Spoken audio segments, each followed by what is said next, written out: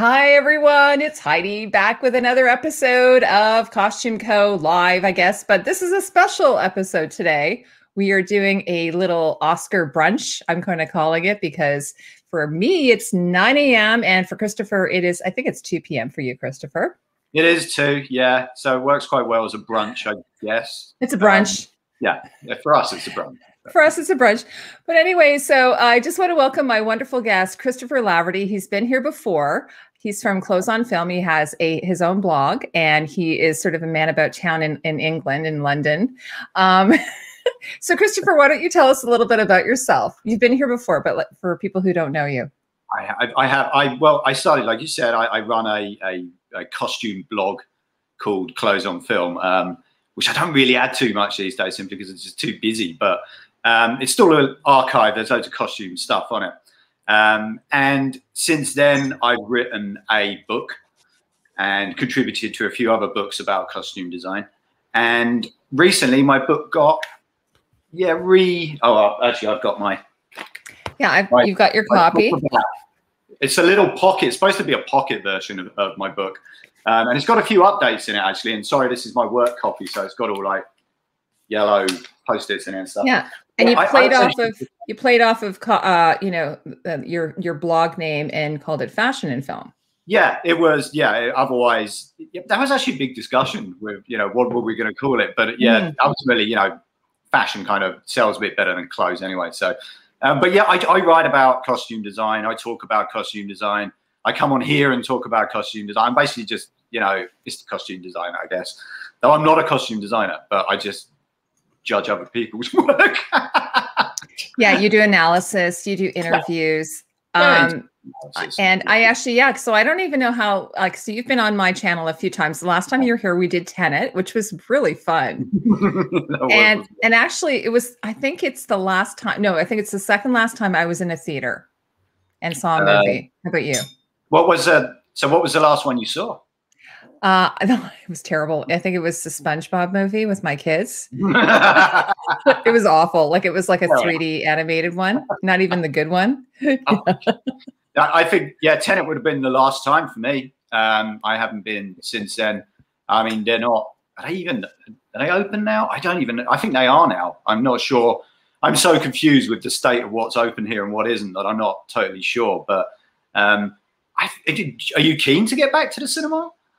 I'd like to, but like right now, everything is just completely shut down. So I think once, we're feeling safe. Now, I have to say, though, when I went to see Tenet, it was great. Like we did it at a big Cinesphere, like, one of those, I don't know what they call it, IMAX. Yeah. And it was great. Like there was hardly anybody there. It was like great, like massive seats and then lots of distance between people. So I felt totally comfortable. It was really honestly no worse than going to the grocery store. But we've been we've been consuming most of our movies through, Netflix, Amazon. How about you? It's exactly the same. It used to be that, a film would drop on Netflix and it'd take me a while to get round to it. But now it's my like home cinema source. And do you know, I think it may affect me going to the cinema as much, not because I'm worried necessarily about the pandemic or any of the effects. I mean, everything's like last time I went to see Tenet, it was great. Like you, they had it all socially distanced, all of the stuff. It was fine. I've just gotten a bit lazy, and I quite like consuming things at home. And I want to support the industry, but I don't think I'll go as much as I used to. I really don't, which is because a lot of good stuff is dropping on Netflix now, like really good stuff. And absolutely. They released it at the cinema. They did that with The Irishman, I believe. They released it at the cinema, and you could watch it, I think, a week later or something online. So I think my viewing habits are probably have changed. I think. I don't know for the better, but I think they have. Yeah, no, definitely. Same with me. And it's nice because like I was talking about this the other day to my sister. I was saying, so for instance, shows like if you're into the Marvel Cinematic Universe, for instance, you can watch Falcon and the Winter Soldier, which, is actually, it's a series, but it feels cinematic and it has like the cast are like, top level actors, the crew, everyone involved in it is really, really high end. And then I've been watching one, Christopher, I don't know if you've seen it, but you will love it, called The Great. Have you seen it? Oh, I've been watching bits of that. Yeah, yeah. It's so good, and it's the same people behind the favorite, because they like those two words, like the favorite, the great. So, and it has you know, a similar kind of humor. And again, like, so, you know, if, like, the great was nominated for several Oscars. So sorry, the favorite was nominated, but the great is definitely on the same level. Sorry, guys, I'm just having my first coffee. Yeah, but you woke up early. Yeah, that you've got. And we're having some controversy because I'm drinking my coffee in a teacup that was my mom's. And because I thought, okay, Heidi, that's not the problem. The problem is, that wasn't the problem. The problem was, and you guys can yell at me, is that my husband made the coffee in a teapot. That's it's not. It's not only frowned upon here. I'm pretty sure it's illegal. It's illegal. I know. It's like wearing socks to bed. yeah. It's beyond frowned upon. Like coffee in a teapot. And actually, Christopher and I was going to ask him, what is, like, in your opinion? I know this doesn't have to be across the board. What, in your opinion, is the best way to make a pot of tea or a cup of tea?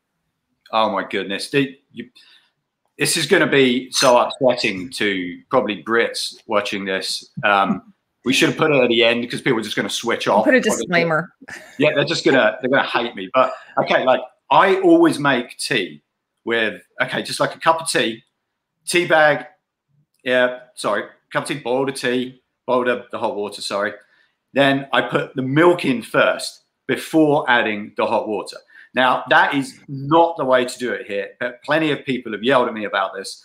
But if I make tea for people, I never tell them I'm doing that. I just make the tea and bring the tea. And they're always like, oh, what a lovely cup. Oh, this is a nice cup of tea and all that. And then I hit them with the milk first thing. And some people are almost like refuse to drink it. You know, but I said, you liked it a minute ago. For me, it's milk first, then the hot water. Yeah, it's very controversial, but I make a cup of tea, so I have. And what kind of tea do you use? Well, I know I've got like a thing of like different flavored ones. So it would be like classic Yorkshire tea, which is my favorite tea. I've never had Yorkshire tea. Oh, you gotta have Yorkshire. Yorkshire, it's the tea of teas. Okay, but also biscuit tea. Okay. It's actually made, I think, by the Yorkshire tea people, but it has like a flavor in that it tastes like a biscuit. It's really weird, but it really tastes like a biscuit. And you might think, why do I want my tea to taste like a biscuit? Trust me, try it, then knock it. But biscuit tea, and I've got, frankly, a whole thing of them, plus the ginger teas and things. I drink a lot of tea. Yeah. My favorite is Earl Grey. Are you? Definitely Earl Grey's in there. Yeah. That's my absolute favorite. And is it Twinings? Yeah, Twinings. It would be. Yeah, you have Twinings, not Twinnings. Not Twinning. It's Twining. There's only one N, right? it's Twining. Yeah, that's a lovely. I mean, it's an acquired taste. It took me a while to get Earl Grey because it tastes like perfume, but now it's bergamot. I think. Yeah, it's very nice. I'm loving this tea conversation. Like, this is why people are tuned in. It's funny. One of the things, like one of the tropes that we see in a lot of British movies and shows is they always say, "Put the kettle on." Yeah, that's it. And so my husband and I will yell that at each other once in a while. It's the first one, no matter what the crisis is, no matter what's happened. You know, it could be anything from like you've lost your wallet to your house has fallen down.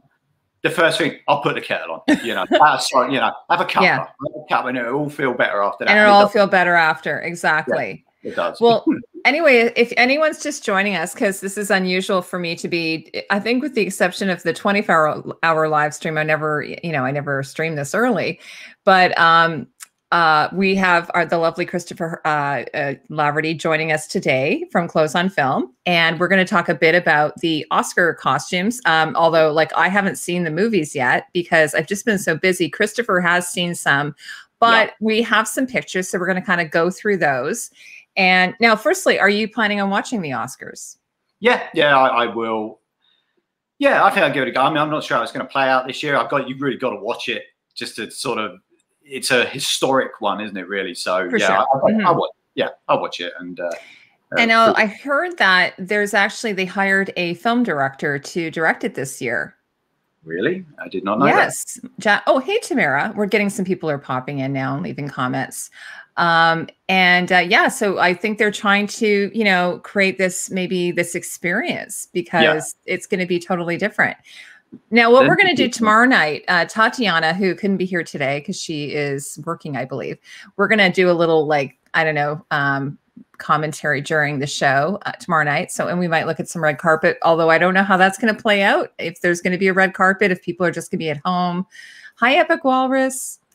And, so that's going to be a little bit different. It's going to be a little odd this year. So we're going to just do a little show tomorrow night. I'm not sure what's going to happen, but we're going to do a little bit of Project Runway. This show might have some champagne. I have I had these Oscars from last year, by the way, Christopher. I pulled them out, so I have them in my set. Did I come on last? Was it last year I came on and got really drunk and fell asleep? Yes, Christopher. You know what we did? We had you on camera, and then you left, and then we just left your camera on. Oh, so you were there in spirit. It was so funny. Oh my gosh, it was so funny. I woke up the next day. It was really late. It was really late for you, though. It was super late for you. That's why we're doing a morning stream this morning. Yeah, so I can guarantee I'll be sober, pretty much. I'm sober right now. It's funny. Tatiana and I did a live stream last weekend, and I said we did a Sunday afternoon. I said, "Yeah, let's just do coffee. We'll do coffee. We won't drink," because during the 24-hour live stream, I think maybe we started drinking maybe around 8 o'clock or something, maybe 9, and then we had to go through. I was just and I think I fell asleep in my chair. So I was asleep, but I think I was smart enough to turn my camera off. Yeah, I didn't. I just left the chair, and then I was in the chair, but I turned my camera off so nobody could see me sleeping in my chair. And I woke up at one point. I'm like, what's going on? Yeah, I know the feeling. So I guess that's not the worst thing that could happen. No, it can get worse. Yeah. So anyway, what do you think? So how I've sort of prepared this today is I have some pictures that Christopher and I were going to go through and just share with you guys and sort of give you our insights. So of the Oscar, so we could just start off by saying what the Oscar nominated films are. Yeah. I've got the list here. Hold on a second, everyone. I just have to find it, of course. Where did I all put it? I put it in the description. So if any of you were like, what are the movies that are nominated? I feel so out of it. Okay. So first off, we have Ma Rainey's Black Bottom, which is Anne Roth. Mm-hmm. We have Emma, which is Alexandra Byrne. Mm-hmm. We have Mank, which is the amazing Trish Summerville. I love her work, by the way. Yeah. You've interviewed her, haven't you?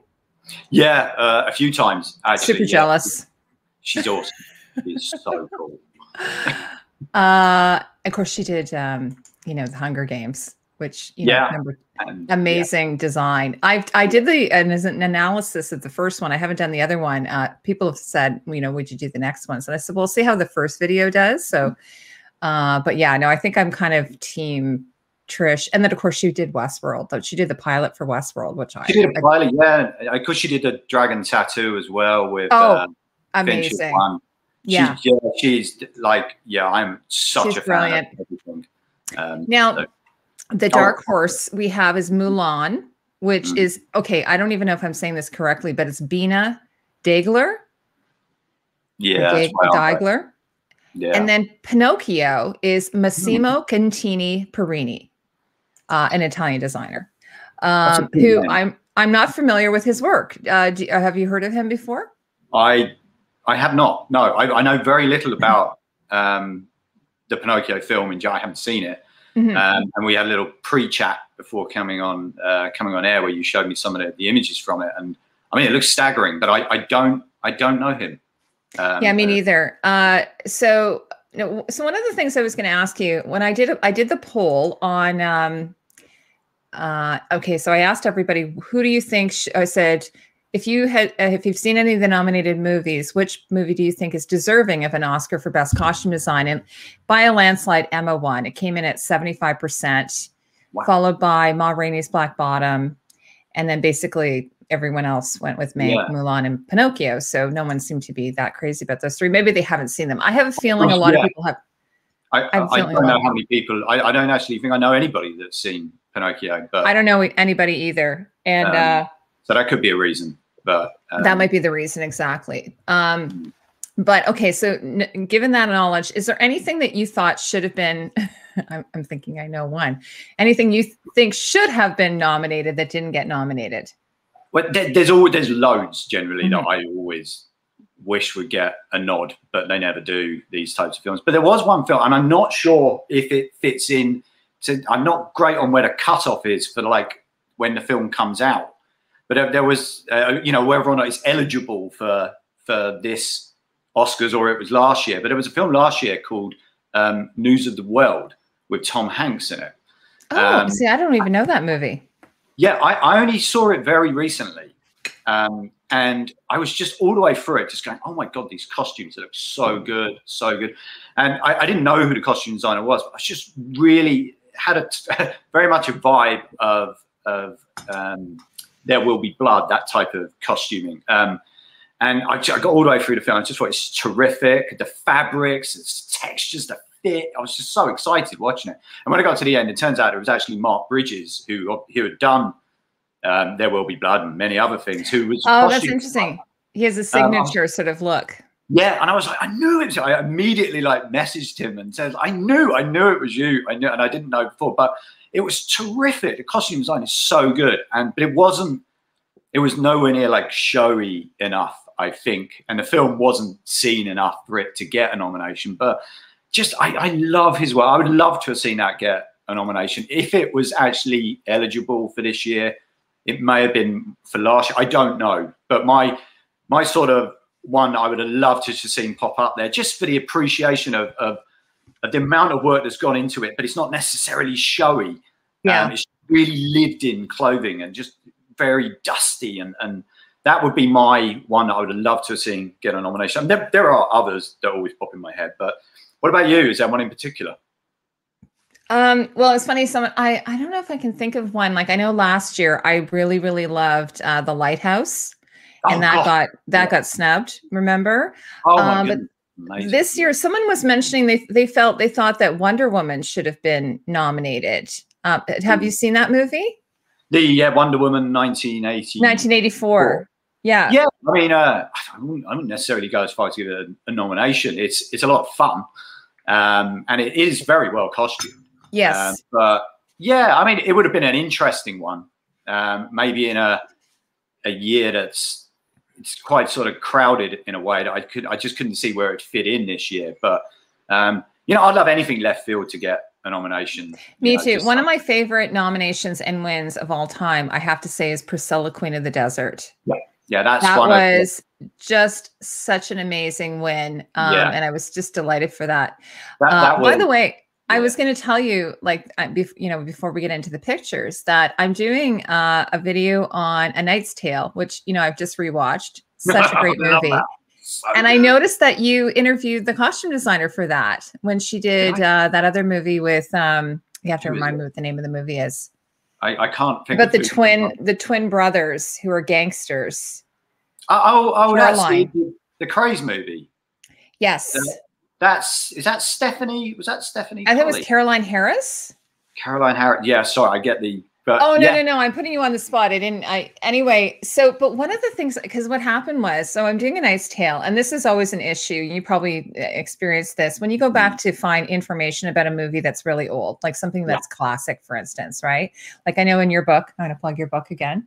You do talk a lot about some classic movies like Givenchy. Which, by the way, if you guys stick with us, we're going to give away a copy of it today, the paperback. Yeah, so on the notes. No, yeah, hi OTDA. So what happened was I was trying to find information on this designer, and she doesn't really give interviews, and I think yours was one of the only ones I came across. Wow, and that would have been a while ago. That was for Legend, I think. Legend, that's it. Yes, yeah, and it's Brian Hedgeland. It's the same director. She's he also did A Knight's Tale. She's done like 4 movies with him. Knight's Tale's great. And so, what was that experience like interviewing her? in the nicest way, I can't really remember. I think, I think it was a while ago, but I think I remember her telling me how much she enjoyed like the suit side of leisure, like the costuming, the guys. She was like laughing, and I think, because it was like Tom Hardy and stuff like that, she was sort of having a bit of a laugh about, really enjoying costuming. Oh yeah. She really enjoyed that. Yeah, Tom Hardy. I remember her being very, chatty, and I really need to speak to her again. I need to sort of reconnect with some of these people that I interviewed a while ago. Now that's, and I'm interested to know, when you do your interviews, do you do them on the phone or do you do them by email? How do you normally do your interviews? It would normally be by phone. Okay. I mean, sometimes people are reluctant. Some of the costume designers are a little reluctant because they're worried what they might say if I'm speaking to them, and they don't know the questions. I don't want to catch anybody out. I'm not doing those types of interviews. So if someone's a little reluctant, I've done some by email. I don't really like doing those because you can't have any back and forth really. Yeah. The phone definitely, but if they're a bit reluctant, I'll say, well, look, I'll send you, the questions. We may veer off a bit, but I don't want to, I'm not like trying to get you to, Yeah, it's not like a gotcha moment. Yeah, no, we're not Fox News here or something. No, yeah, it's not like, oh my goodness, you said this about something. And to be honest, I'm always quite, if they're concerned later and message me and go, I mentioned something about a size of a particular actor or something, I'm like, look, I'll take it out. I'm not here for anything salacious or to get you into trouble, because it can do. The wrong person reads it, that could potentially stop them getting work. So, but definitely on the phone, and some of them, oh my goodness, they go on for a long time. I try to leave as much in as I can, but I've been like 2 hours chatting, just. Oh yeah. I've had that too. I had such a great conversation with Christopher Hargadon, who I want to connect you with, by the way. And it was really funny because we just chatted forever. And then even when we stopped recording, we were still we chatted for another hour, I think. It was crazy. But I said to him, listen, because he lives in Canada, or part of the year, I said, we'll have to just get together and have drinks, because it's just like, we could talk for hours.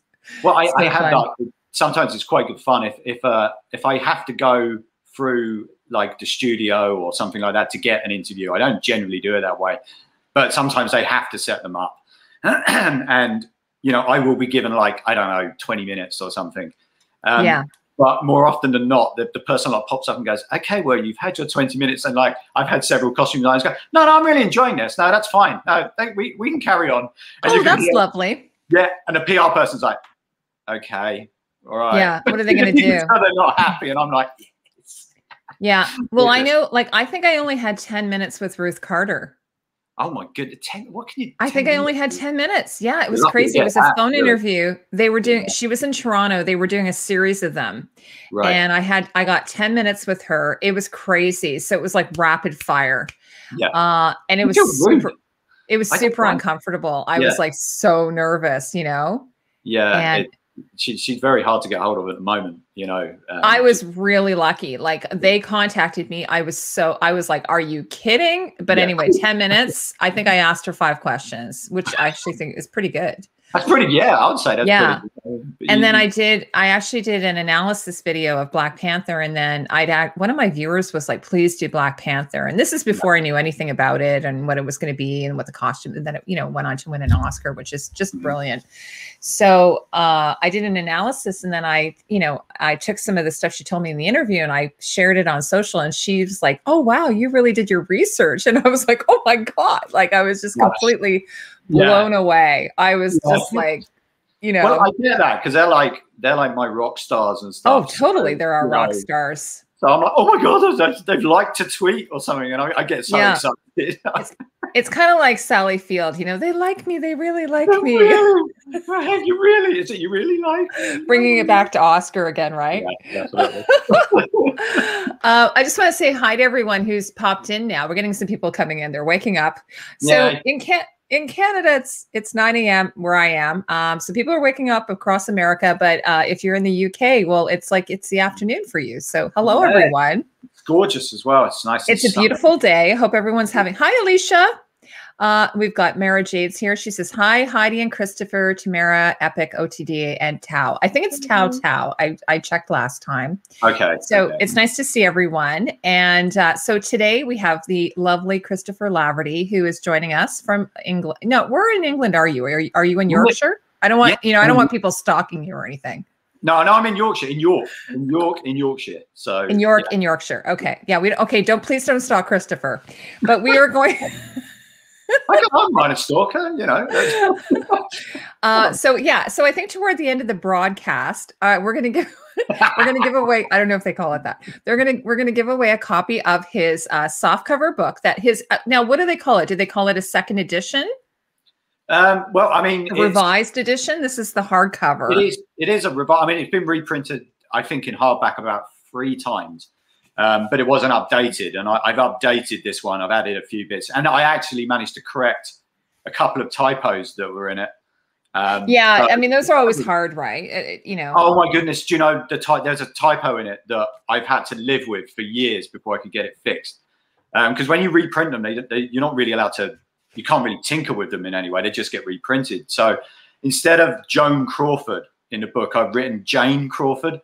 So it's been like Jane Crawford, Joan's sister? Yeah, Joan's sister. That's why I keep passing it off. I was like, that's the one that jumped. There's a few in there probably. But Alicia's saying well met. I think it's like well met, Christopher. Is that how you do it, Alicia? You'll have to tell me. I think you put your hand to your well met. Oh, wow. Glenna says she's from Scarborough. Now, is that Scarborough, England, or Scarborough, Ontario? Because that's where I live. It's got to be Scarborough. I love that. It was Scarborough to us. But Scarborough. I'm in Scarborough, you Ontario. Scarborough. Yeah, that's where I am. Please don't stalk me, though. I had someone on the other day told me on one of my videos that I stink. And I was like, oh, that's not very nice. And then somebody asked me if the person doing the voiceover on my video was a robot. I saw this. I thought that was brilliant. Which was so funny. Oh my God. And she's in Scarborough. Okay, tell us how you say it. Sorry. Scarborough. Okay. Scarborough. It's like Edinburgh, not Edinburgh. Oh, not Edinburgh. Yeah, Edinburgh. Oh gosh. Yeah, I get, it's so funny. Like the things that I get attacked about the most are how I say things, British words, how I say French words. That's the worst. Oh, yeah, the French. But I had a compliment from someone from Sweden who told me that my Swedish accent is perfect. That's lovely. That's because people don't. Which, considering my name is Heidi, I think that's pretty good. You must be. You must have like Swedish. No, I don't. I have nothing. My mom loved the story of Heidi. No, I'm actually like Irish, English, Scottish, a little bit of French. So my grandfather's from the UK, and my grandmother is from France, and my other grandparents are from Ireland. So that's why I have freckles. See everyone, if you can see my freckles. They're very sought after. I have a lot of makeup on. So. Hi, Katrine. Now, last time Katrine was here, I was trying to figure out if it was Katrine or Katrine, so she'll have to let me know. So yeah, Burra. Alicia says, I'm listening while contemplating breakfast. Yes, this is the Oscar breakfast or brunch, depending on where you're living.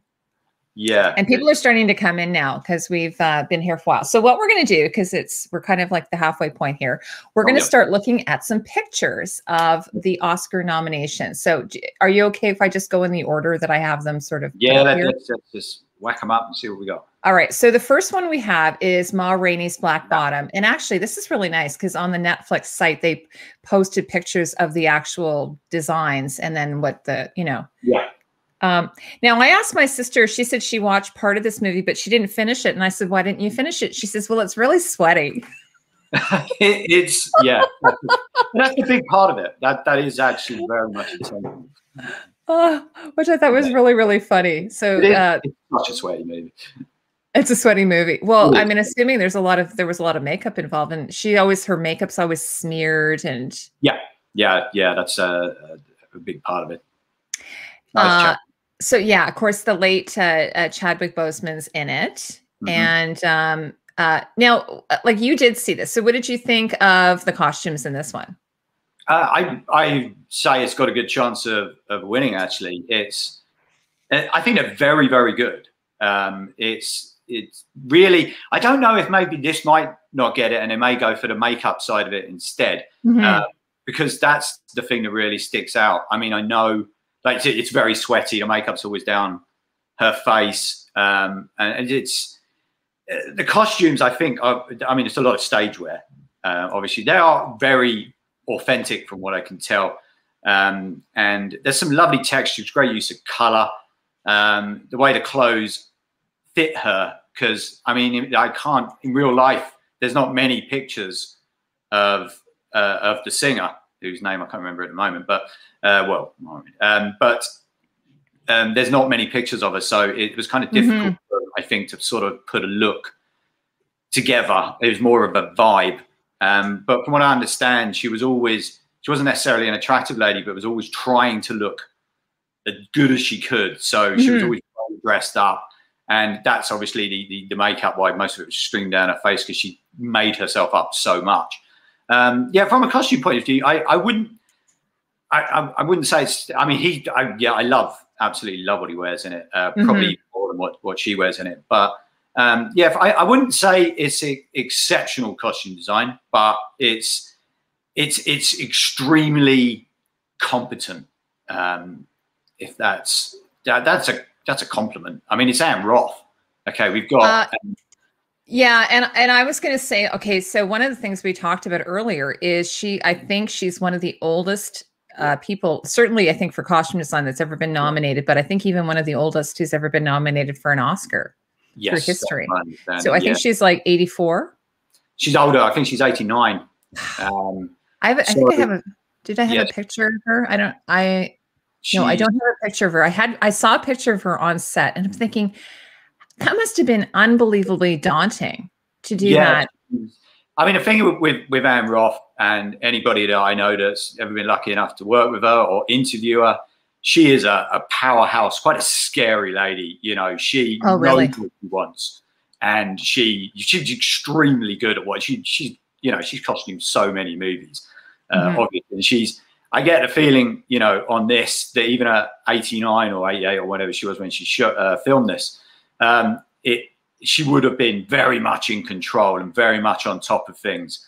I mean, I've watched a couple of interviews with her about it, and you know, she's like a scary grandma.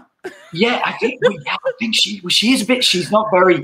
She was once quoted as saying she doesn't dress actors or something. She dresses characters. You know, she doesn't have you got no time for, you know, messing about with actors demanding they want to look a certain way. She's very much in there and just does. Oh, so she doesn't look at it as a collaborative experience? I think to a degree, but she very much knows what she wants. She's people I've spoken to.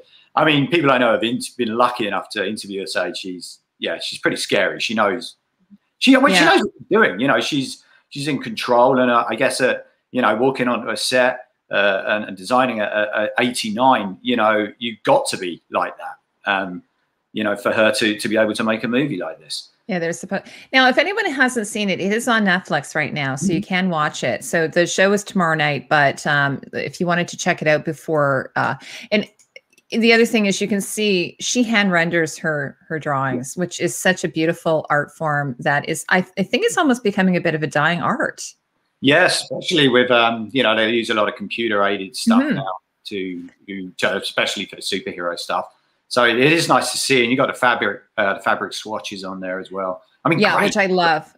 Actually, some of my, like Terry from Outlander, she does that. She still, you know, she hand draws her sketches and then she swatches them. So I always love seeing that. So if you guys are wondering what swatching is that when they go to source out the fabric and then they decide what the fabric is, they actually put it on the drawing. And then actually it's great for the cutter, because then the cutter knows exactly what the fabric is made at, or the costume is made out of. They don't have to, you know, double check. They have it there. Nowadays, I think with younger designers, they just use, you know, they do digital pictures. They, you know.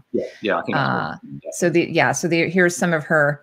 And this one, I mean, she didn't even color it in. She just did. I used to work with this designer who was a beautiful artist. And a lot of times she would do the pencil renderings and then she would try and go back and do the color. But a lot of times you just would run out of time. So you'd only end up with a pencil. You wouldn't end up with a color rendering, but then you would get the fabric. And so this is possible that this is just a first look. Yeah, And then they do attach the photos of the actors as well when they're doing the fittings, which is always really fun. I love fitting pictures. Me too. It was funny when I interviewed the costume designer for The Witcher, and he'd put all these photos up on his website, and then he had to take a bunch of them down after because he got in trouble because of the actors. I don't always I felt really bad for him, but I grabbed them all before he took them down. But I told him I wouldn't use them, you know, if it was a problem. So yeah, so there's some other ones there. So this reminds me, and I think this is based on a theatrical play.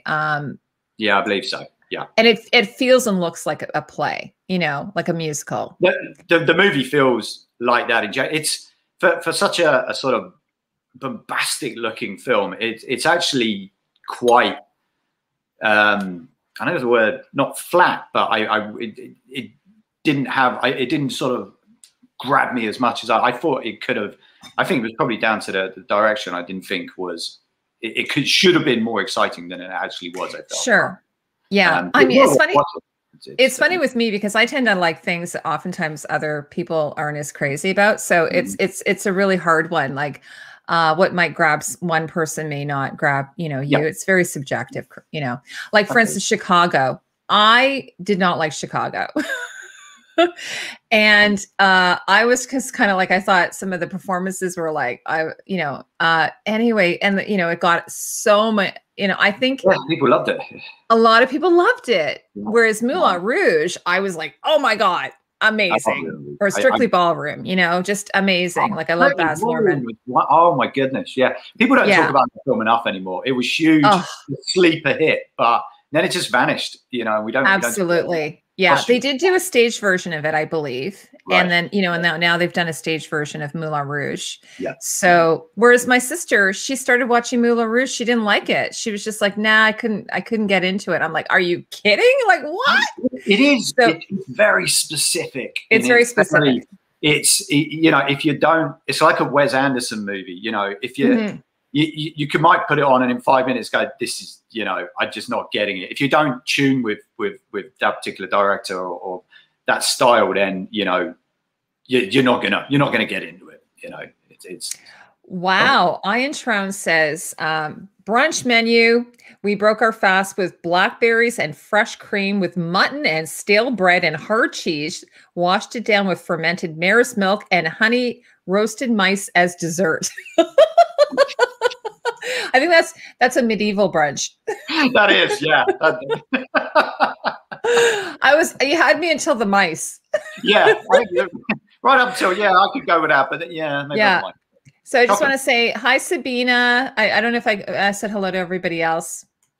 Thank you, everyone who's joining us right now. Yeah. We're having a fun time chatting about the Oscar nominated costume movies, and I have Christopher with us here today from Clothes on Film. And at the end, we're going to do. I was thinking we could do a trivia question, Christopher.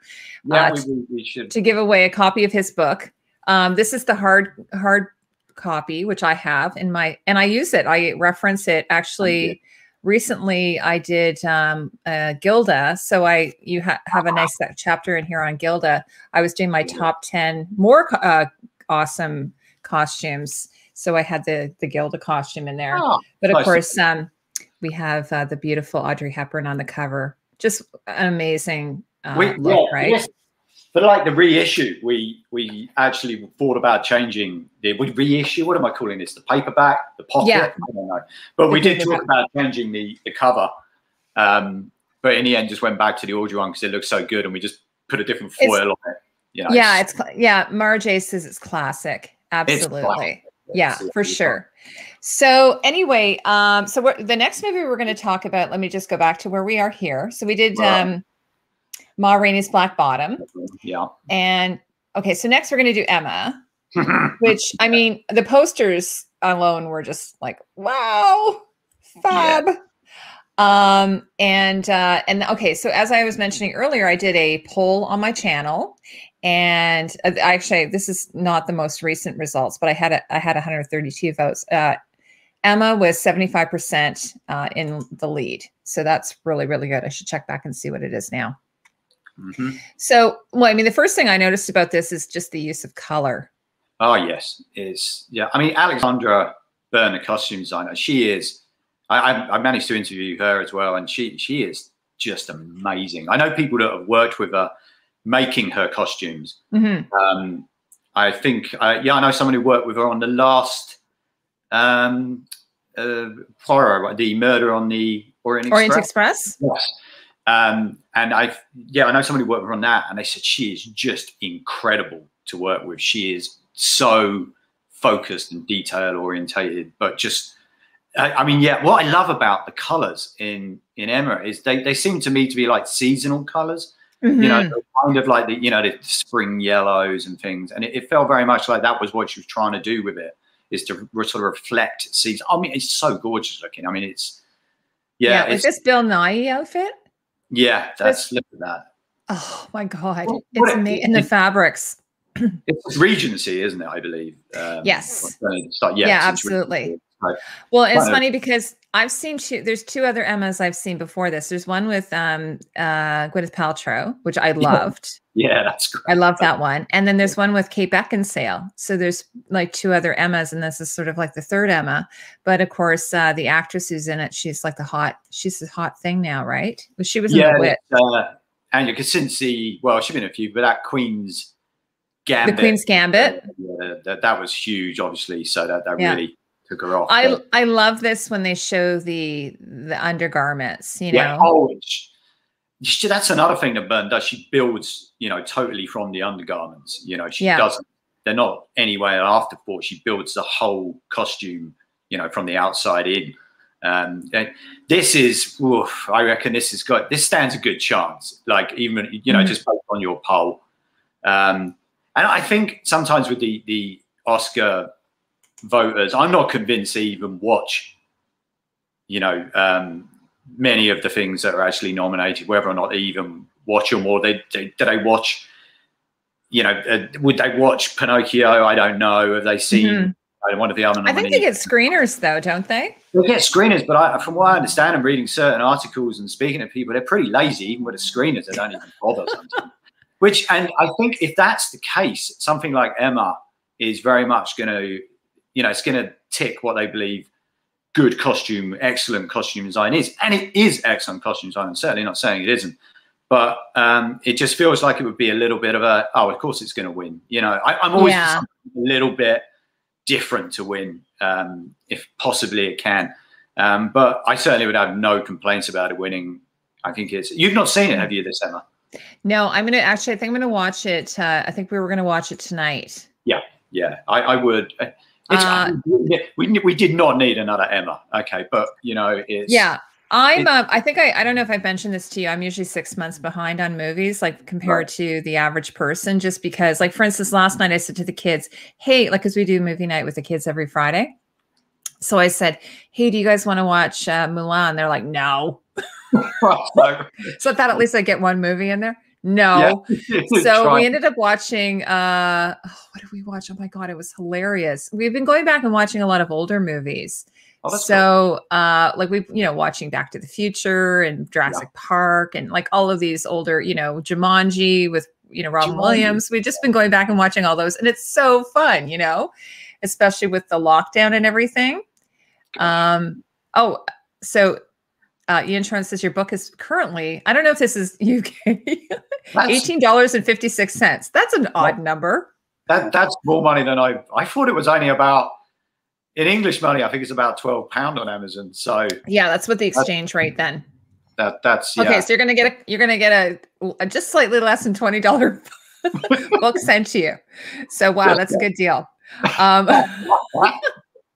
Now, I did actually, last time Christopher was on, the lucky winner got the hardbound book. They're like the one I have. So a lucky winner got that. Which is no longer in print. So yeah. So it's no longer in print. It's beautiful. And I have it on my bookshelf normally, but I've taken it off.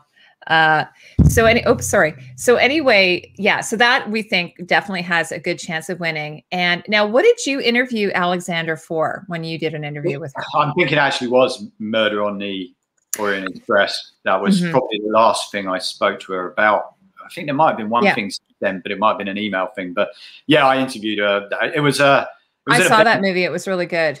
yeah, it was really nice because it was the studio or whatever it is threw an event and we could go and see the costumes and, you know, well, we weren't supposed to touch them, but I did because if you put some costumes in front of me, I will fiddle with them and like it's hard to resist, isn't it? Yeah, I have to, so I won't apologize for that. Because if you have oils in your fingers, it can leave like a little bit of residue.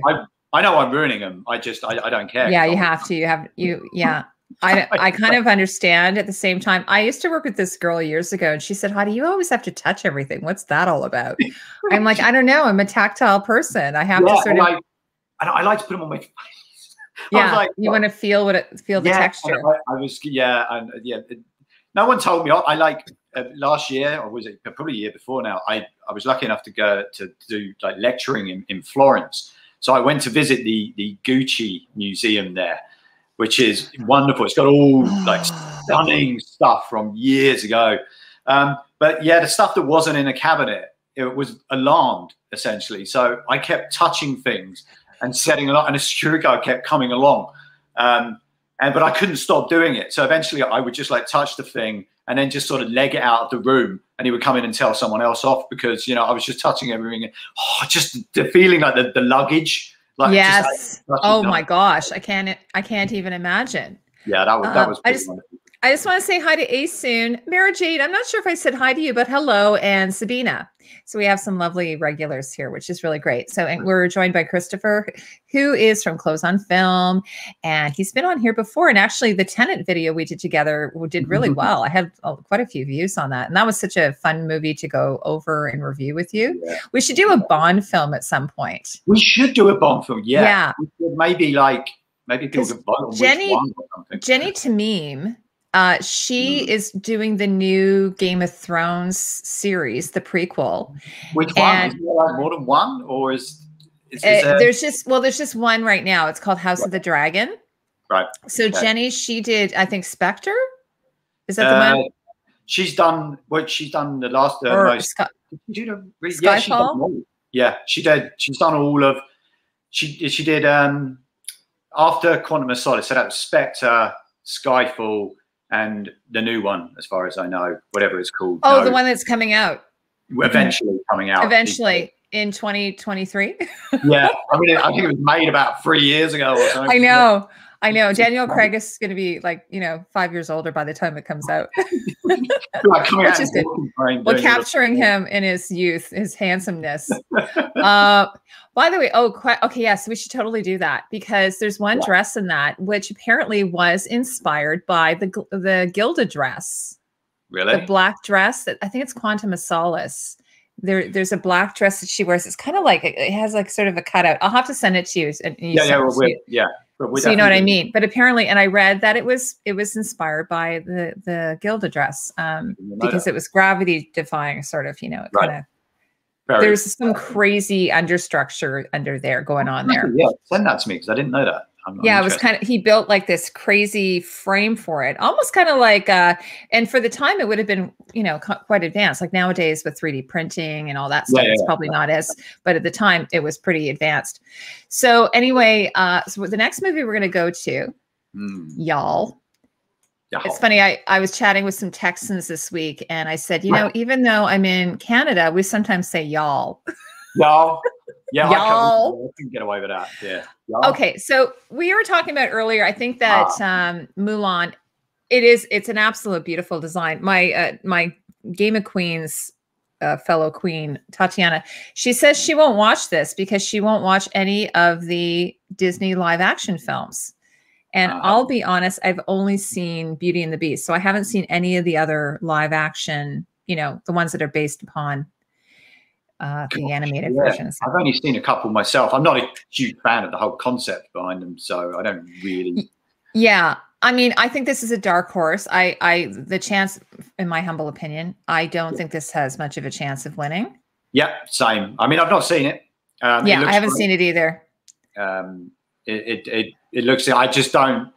I don't think the movie itself is just a big enough movie that people have taken enough notice of that they will give it anything really. It might get some award somewhere, but I don't think it's going to get it for this.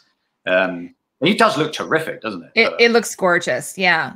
Kind of like, you know, I mean, when Crouching Tiger, Hidden Dragon came out, but that was its own thing. It wasn't like it was based upon a Disney property. It was its own story. And so that got a lot of attention, but the whole thing was amazing. Like, you know, the music, the acting, the story was just gorgeous. I don't know if you saw that movie years ago. Oh my, yeah, I saw that at cinema years ago. Oh, just a stunning, beautiful movie. When did that come out? That was such a long time ago. I think it was like 30 years ago. Well, no, maybe not 30. Well, like for instance, yes. I told you I'm doing A Knight's Tale, and it's 20 years. It's been 20 years since A Knight's Tale was out, like with the late Heath Ledger. It's got to be at least like 30 years. I remember I went on a date to watch it. So that was a long time ago, but it was, I remember my date, she laughed all the way through it because they were like balancing on the branches and stuff. And she just thought the whole thing was hilarious. And I was trying to take it all serious and just laughed all the way through it. Oh, so did you not go out with her again after that? No. Yeah. Don't laugh at movies. Unless you're to laugh at.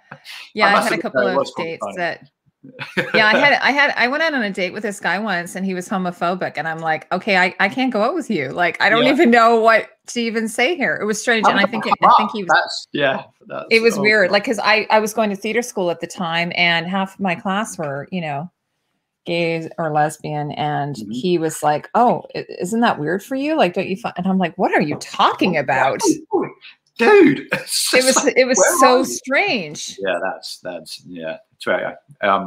Yeah, I think he was. So yeah, sometimes first dates. But anyways, Asen says she said I only watched Mulan because I had a commission to make a Mulan, but otherwise I wouldn't have. Too much controversy around the actress and the concentration camps with the, I don't know how to say that word. No, I don't. Sorry. See, I don't even know the story. I haven't even seen the animated version. Yes, I think they went completely against the core message of the original. Okay. Right. Yeah, Alicia says the movie wasn't that great. So I doubt it even gets nominated for anything. Yeah, well, it got nominated for costume, but other than that, I think nothing else. No, right. Yeah, I can't see. I mean, I didn't even know 100% it had come out. I remember reading lots about it being made, and then I think it dropped on Disney Plus or whatever that thing is, which I didn't have at the time. So it just disappeared. I don't think, I'll be astounded if it does. But sure, we'll see. All right. So then, okay. So the next one is Mank, and now, which is the amazing Trish Summerville. But okay. So what are the chances? Like, I'm trying to think in history, what are the chances of a black and white film? I mean, obviously before the days when they used to give out Oscars for black and white, what are the chances of a black and white film winning an Oscar in costume design? It can happen. I think the last one that won for costume would have been The Artist. Yeah, The Artist. Okay. That's a great example. You see, that was a huge movie. Obviously, it was this come from nowhere, and it was this sort of starts our little sleeper thing. This became this massive phenomenon. It had the cute dog in it. It was such a big movie that it didn't seem that weird for it to win for a black and white costumes to win, because it was very costumey, even though it was black and white. It was very, the whole vibe was just a huge thing everyone's talking about. But with Mank, it's a much smaller movie that it nowhere near as, I mean, I know it's a David Fincher movie, and it, you know, amongst critics and, you know, discerning film fans, it's been quite a thing. But yeah, I'm gonna put some photos. It can definitely happen. But I sadly, I don't think it will. I would love this, because I don't think Trish never gets enough recognition, and she does a lot of contemporary as well. Oh yeah, and the contemporary stuff is never going to win. And this, I know the amount of work she's put into this is astonishing, and it is hard to costume black and white. You have to have such an understanding of tones and textures and fabrics, and it's not simply a case of, you know, I like the color of this dress, I'm going to put her in it, because, you know, it may not reflect that way, it may not photograph the way you want it to in black and white. It's astonishing. I really would love her to win, but I don't think she will. Sadly. I love this majorette costume. This is like my favorite. So great. You haven't seen it side, but you definitely need to see this. This is this is on Netflix, everyone. Yeah, so it's on Netflix, so it's easy to see. It's a terrific movie. I really enjoyed the movie, but yeah, the costuming is just, she doesn't put a foot wrong all the way through it. It's just wonderful to see. And she could, I think in a different year, she might have stood a chance, but I don't think she's going to get it this year, which is such a shame. A lot of competition for it. Yeah. And also it's based upon real characters, like real people. Yeah. So she probably had to do like a ton of research as well. My understanding, yeah, she did. It was, she put, so, I mean, she 100% every project she does, she works incredibly hard. And I just, yeah, it would be lovely, because I'm not sure when she's going to get another opportunity to do a project that's going to give her an Oscar nomination. You know, I'm guessing she doesn't, I mean, she doesn't really chase awards, I guess, but it would be a lovely one. She's been like the Canadian, or is it the Costume Designers Guild? She has been, you know, she's quite well recognized there, because they do contemporary. They kind of break it up. So I know she in her industry for sure. She is very, very well respected and an incredible designer. We were talking about earlier, like she did the Hunger Games. She did, you know, season 1 of Westworld, or I think the pilot, I should say. She did the pilot. Yeah, she did. She did the pilot. And I'm a big fan of her work. I think it's fantastic. And she's one of the younger ones too. So it's kind of like, I was saying to Jack, my husband, yesterday, I said, wow, there's a lot of costume designers that are hanging on that will not retire. Like I did like 3 analysis recently where 3 of them were in their 70s. Like the designer of Bridgerton is in her 70s. Yeah, that's Ellen, isn't it? Yeah, she's. Yeah. I mean, Ellen is arguably getting a sort of second wind in her career. I mean, she was known for doing, you know, the Michael Douglas stuff during the sort of late, you know, she did Wall Street and Black Rain and Fatal Attraction, and that was kind of like her first thing. And then she did Behind the Candelabra, which she sort of seems to push them more into sort of more period or costumey type stuff, and she seems to be really running with it. So I could see I don't think she's going anywhere for a while. Ellen's going to be and it looks like the show will probably it's probably going to go easily 7 seasons, because I think it's got there's 7 books, I believe. I could be wrong, sorry, but there's like each child is going to have their own season. Have you seen it? Have you seen the show? Yes, I have. Yeah. And what were your thoughts on it? Oh, I liked it. You know, the costuming I know is controversial in it, because I got a friend who wanted to talk to me about it at the time I hadn't seen it, and she was, oh God, I hate it. You know, she couldn't stand the costuming and the sort of the liberties that were taken with the period. I loved it. I thought it was great. Yeah, you see, I really love winding up like people that are really into having things super authentic. I kind of find it fun that they get their knickers in a twist so much about things that get changed. I think Asun's here. I think she really liked it too. We were talking, like we did a live stream about it just because it was so controversial. And it's funny because I'm not in, you know, I've been kind of saying, because I just did a Marie Antoinette, which again is anachronistic, you know, Sofia Coppola. But it's just so gorgeous. Like, you're just like, oh my God, but it's so gorgeous, you know? And it's funny because there's the historian community and the historical, and they do all these like rants and stuff like that. And I'm not really in that kind of that community. So, you know, I do get some of them coming over to my videos, not the historians themselves, but some of their followers, and they get super angry at me. And I'm like, you know, there is someone on Twitter, and I can't think of their name, but I don't know who they are, but clearly they know their stuff, but they take it upon themselves to tear apart bad period costuming. And they did one on Bridgerton, and they just, you know. Yeah. Was it Frock Flicks? No, it was. Okay.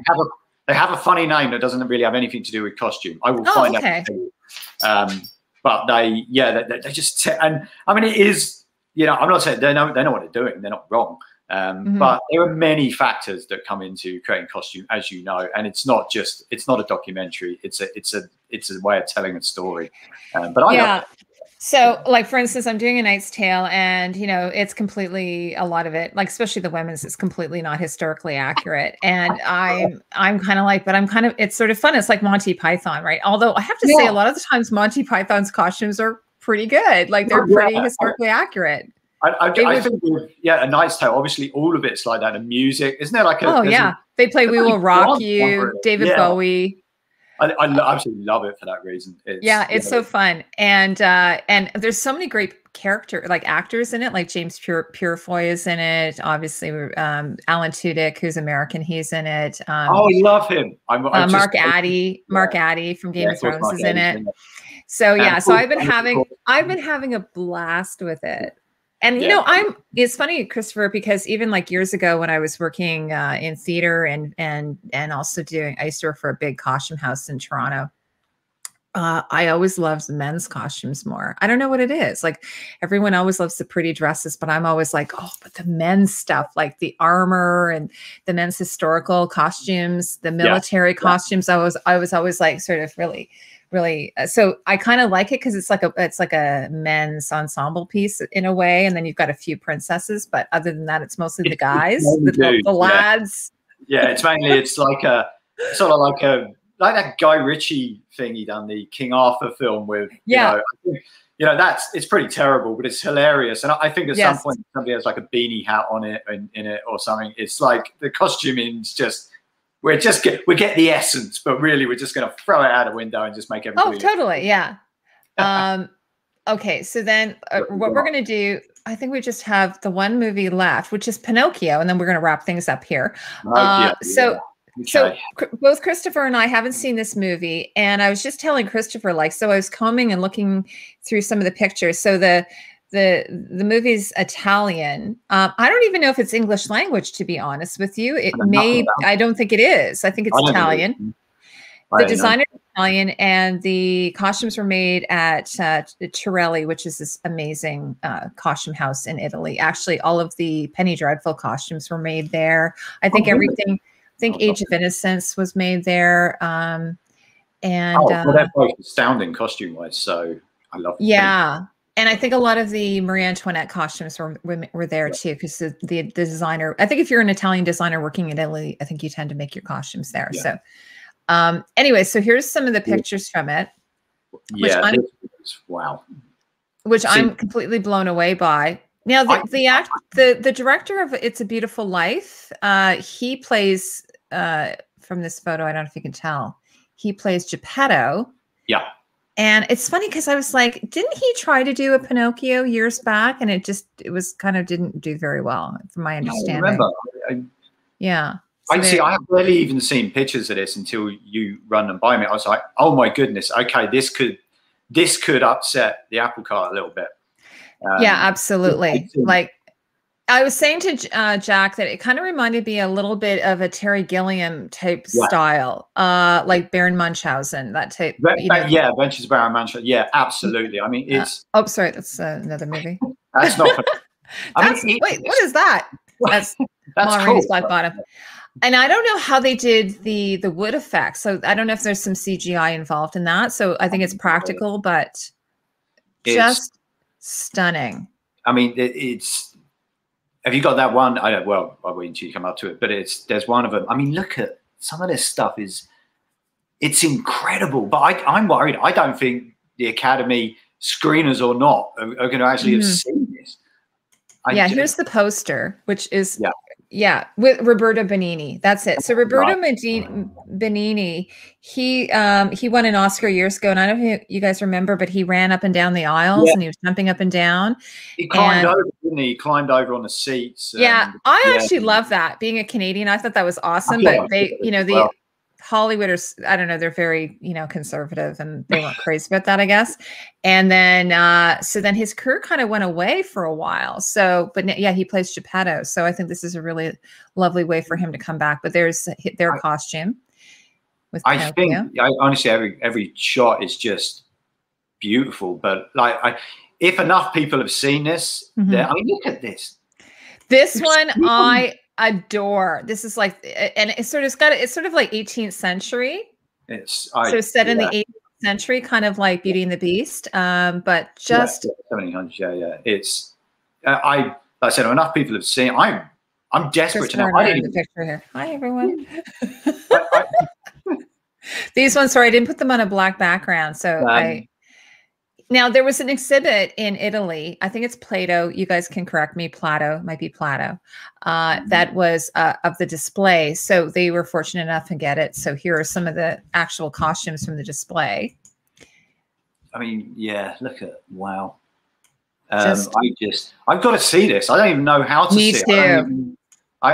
Yeah. Look at what this one.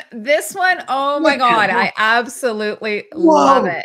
That is I love this so much. Like I said, if the Academy have seen this, the right people say this could upset things because it's just extraordinary. Like the breakdown on this, the breakdown and the painting and distressing is just incredible. This one though, this is the one that blew me away. That is the one. This one blew me away, and which actually it's here. This is her in the set with Pinocchio and the little girl on top there. That is insane. That is crazy. Just by this alone. And to see this, this looks a star. I don't. Have any of your viewers seen it? I don't know anybody has seen it. Let me ask. Has anybody here seen Pinocchio? Let us know in the chat if you have. Yeah. Because hi, Allison. She's from Tottenham, Ontario, which is not too far from me, Allison. Yeah. Allison says, I sew and I wish they would post the pattern for some of these costumes. Yeah, Sabina says, such gorgeous costumes and sets. I need to see it. Yeah, so I think this is just it. Like, I think a lot of people just haven't had a chance to see it. And then here's a couple of these are a couple of the designs. Now, these might probably were done by an artist. We were talking about versus hand rendering. And it's very Alice in Wonderland, isn't it? Very Alice in Wonderland. Yeah, exactly. I want to see the movie. Here's Pinocchio. I wonder how much of the costumes are like real or how much of them, is sort of CG or what. Some of them look extraordinary. I think I need to see. I mean, obviously these would be, but some of those. In my opinion, it looks like they've done. It's like there's an actor dressed up as Pinocchio, but it looks like they've done some type of special effects on him. Yeah, I feel like he's wood. I don't know if you watched Once Upon a Time. They had a Pinocchio in Once Upon a Time, and like the actor would slowly kind of turn into wood. It was really, really interesting how they did that. So I don't know how they did that, if they did it with practical effects or makeup effects. But anyway, so Epic Walrus is known, but I'm definitely going to see people now that they're seeing it. They want to see. I was so excited because when we did like a little pre-chat first, and you brought this up, I thought, okay, and you started showing. I was like, oh my goodness, what the? How has this not come up on my radar really? And it is. I mean, yeah, okay, it's got a nomination, but that would be a really cool win. But I don't. It's an outsider. It could upset. It's an outsider, but it could upset the apple cart. I think Ma Rainey's going to get it. And so what Christopher and I were talking about earlier is the reason why we thought that Ma Rainey might get it is because Anne Roth, who's the costume designer, she is, this might be her last movie. Yeah, it could be. And also because Chadwick Boseman was in it. Yeah. There's going to be a lot of Academy attention, quite rightly towards him. So it's one of those, you're being awarded for your body of work, you're being awarded for, one of those that's what I think could potentially happen. Whereas someone like Trish Summerville, she has, her whole career ahead of her. Yeah.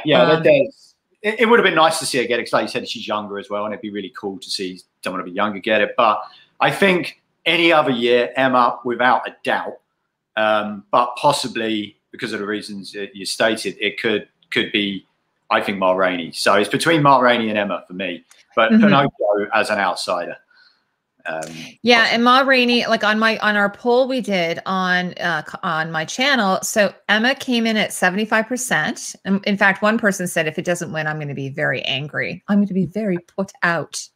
We watched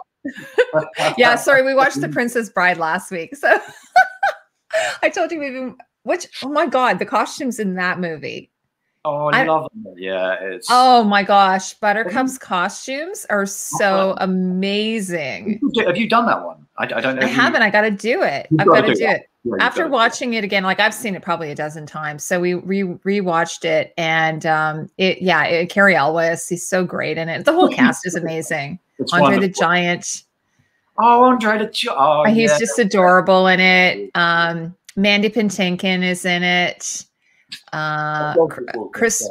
Christopher, I can't remember his last name, who plays Humperdinck. He's like, I've got my wife's murder to plan. I've got, gilded a frame for it. I'm swamped. I love that line. I think I used that line recently because I was so busy.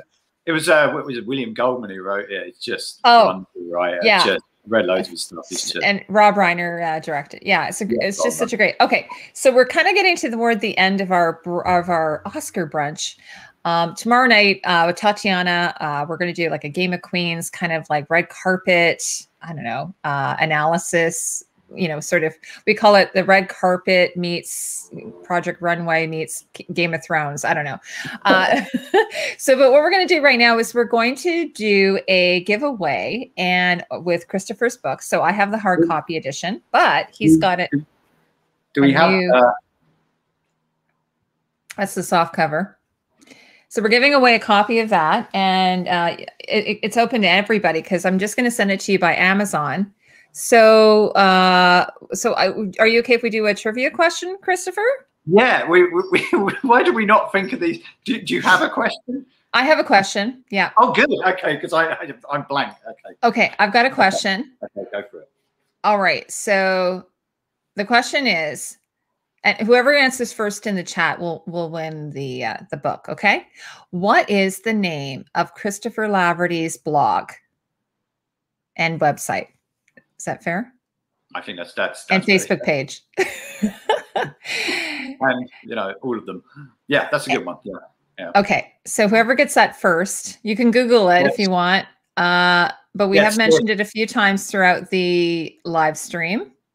Actually, the name of the book is a hint. The name of the book is a hint. It's not exactly the answer, but it's a hint. Yes, Mara Jade, very good. Yes. I was going to say, if no one got it, I was like, it's in the description. Yeah. It wasn't the hardest of questions, let's be honest.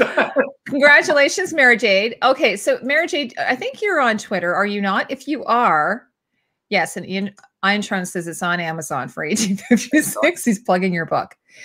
There's a link in the description. If you didn't win and you want to pick it up, it's much more affordable than the hard copy, which I have. But yeah, you can pick it up. Now, they didn't do a digital copy of it, did they?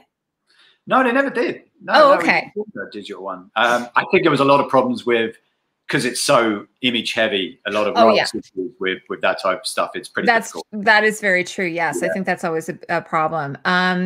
Okay, so Mara Jade, if you want to message me on Twitter with your address, I will have that sent out to you today. Yeah, that's awesome. So, Christopher, before I let you go, what do you have coming up? Like, what are you up to? What are you doing next? I'm working on something that's not quite confirmed yet, so I'm keeping all. By next week, I should have a better idea. But I've got something hopefully pretty cool coming up. That's awesome. But I can't say anything about. I'm worried about jinxing, so I'm just. What's that? Sorry, I'm worried about jinxing it. Sorry. So. I totally understand that. Have you done any interviews recently that I'm not aware of? I did one for a well-dressed dad who's on the Instagram, and it was about Guy Ritchie. We looked at Guy Ritchie movies and the costume. Oh, isn't that funny? Movies. It was great. Not fun. Funny, but fun. I mean. Yeah, it was. Yeah, it was hilarious. Well-dressed dad. They're on Instagram. Yeah, he's on it. That's his handle, well-dressed dad. Oh, what a great name. He's got it's a pod. It was a podcast thing, but it's you should be able to find it on there. You just put that in. He'd come up first. He's pretty popular. He's a really cool guy. But yeah, that's the most recent thing I've done.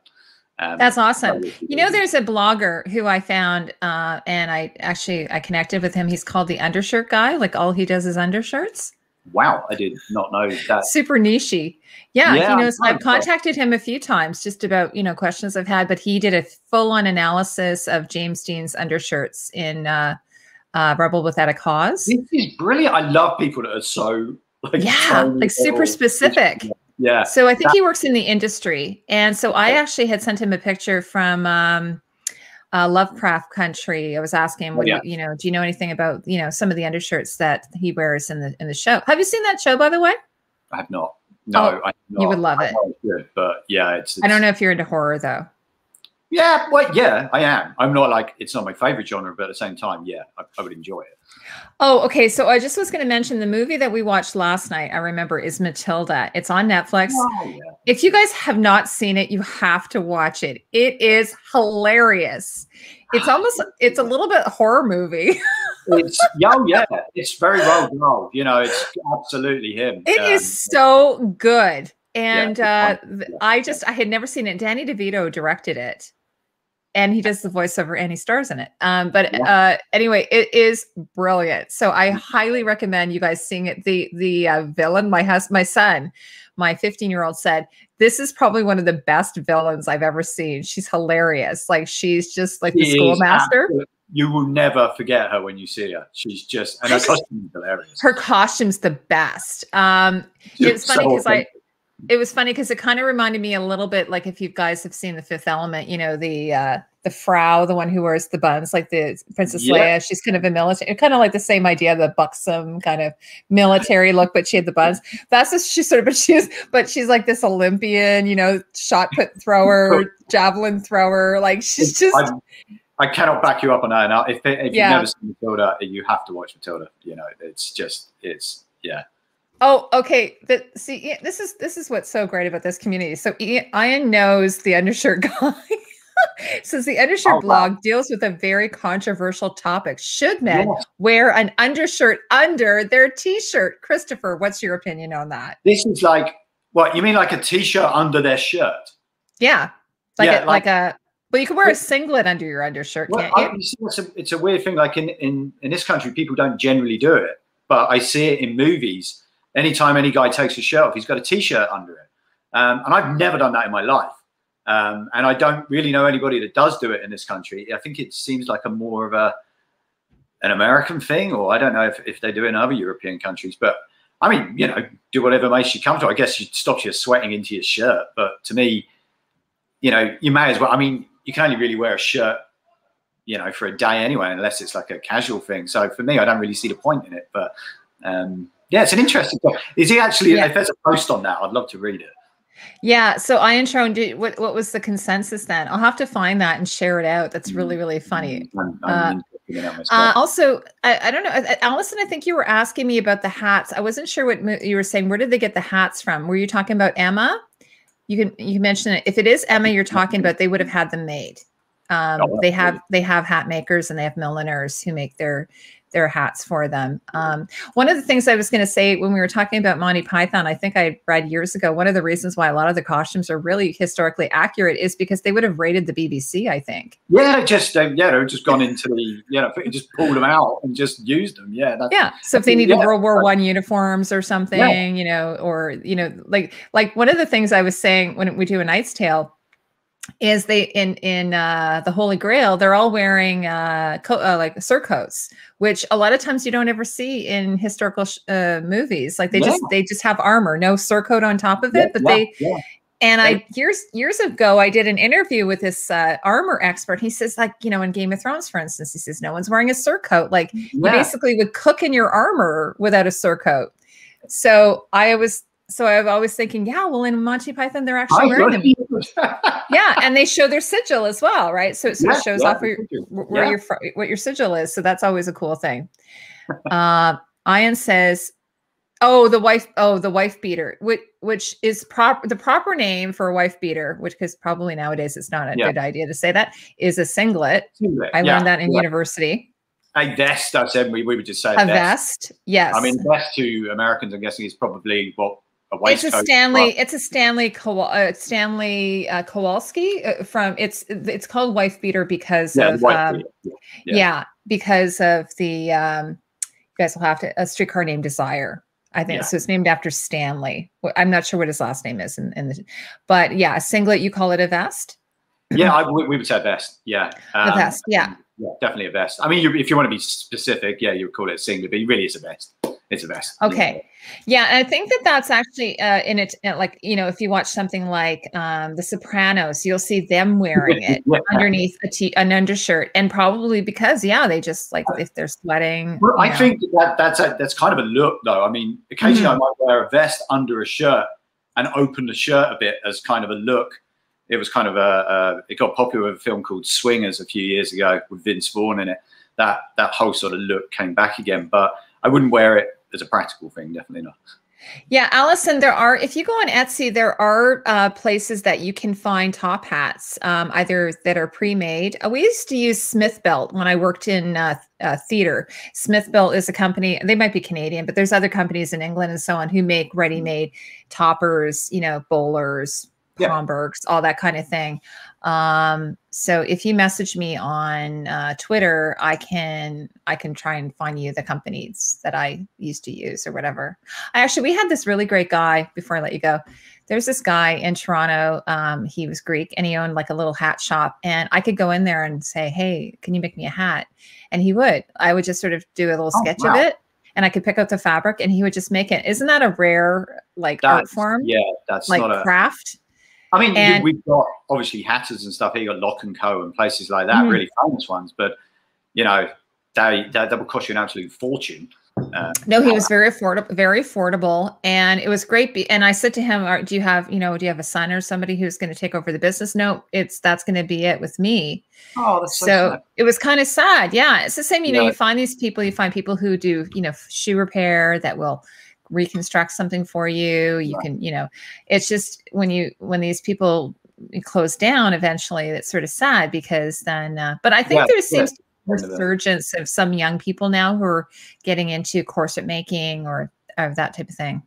He calls it a rib tank top, the undershirt guy. Yeah. I'm not sure if he's British or Canadian or American, I should say.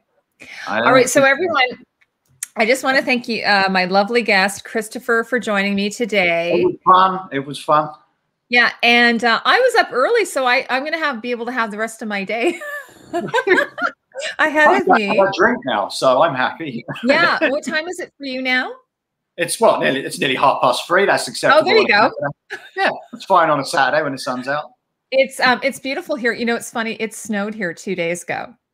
Oh, wow. Yeah. I mean, our weather's a bit crazy, but yeah. I mean, but today it's supposed to be quite, I think it's supposed to go up to 14 or something. So it's going to be, milder. And then looking forward to. So anyway, Christopher, I want to tell everyone that all of your information, Christopher's links are in the description to his website and Instagram. He's on Instagram. Where are you most active? Like Twitter, Instagram? Probably Twitter. But yeah, I flip between them depending on, sometimes it's just, probably Twitter. That's where I've got most of my people. And anyway, and if anybody wants to join us tomorrow night, so Tatiana, I think Erin is going to, my other queens are going to be joining me. I'll wear my tiara. I have my tiara here. I'm going to put that on tomorrow night. And yeah, we're going to do a little kind of Project Runway / red carpet. What is it? Fashion police, that kind of thing, just for fun. Not too catty. We don't get too catty on this channel because I know people work really hard and, I like to support that. Well, anyways, thanks so much, everyone. So have an awesome day and we'll talk to you soon. Bye.